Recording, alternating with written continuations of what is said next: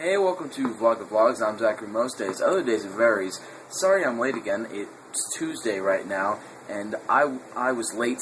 No, I wasn't late. I was fishing. I was fishing yesterday and today, and that's why I'm late. And I actually gave you an excuse this time. Anyway, I'm vlogging, which is what Vlog of Vlogs is. You know this already.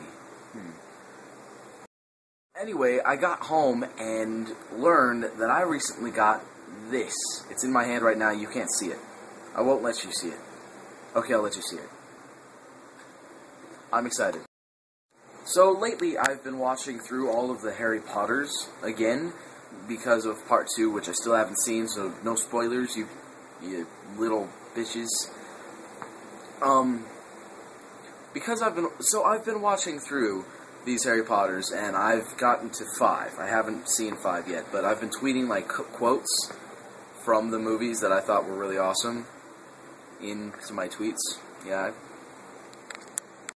didn't tell anyone I was doing that. It just sort of happened. Anyways, I have a really boring life, so I can't really talk so much more about it, because there's nothing to talk about. So the rest of the video will be an unboxing of this iPod. I don't even know what gen or any details about it, but I'll unbox it. Alright, so I have my iPhone, I believe 4G here. I'm not sure what generation it is, but I'm going to guess 4G because it has a FaceTime camera. So, let's open this. Here's the iPod itself with its little clear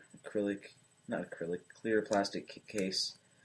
You undo that to take it off, but I'll do that in a second. Designed by Apple in California. Fingertips, little manual,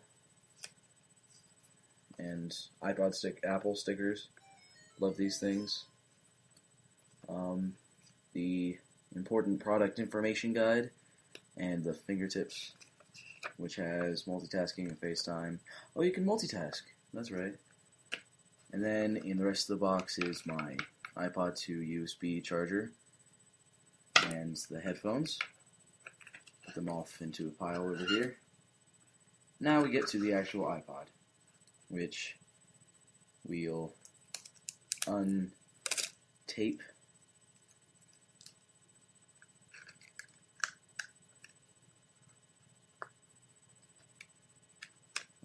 Okay. Oh.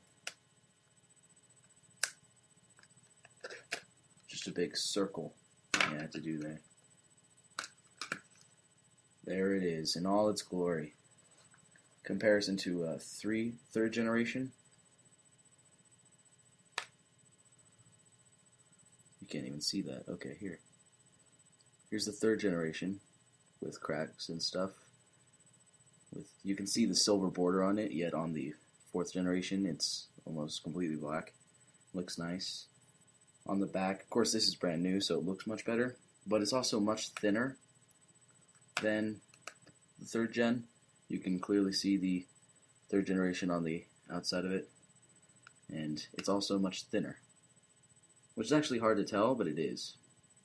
The camera is obviously a big point of change between the two. Anyway, let's start this thing up. Ooh. Looking nice. Very pretty compared to this. It's got the volume rockers on the side here, and the standby button up here with the camera in the back. Right there, and camera in the FaceTime right there. The home button, obviously. Is this the microphone? It has a microphone, yeah. And the iPod connection and the headphone jack. And that's it. I have to connect it to iTunes. Be right back. There seems to be one problem that I figured out already, and it's this right here.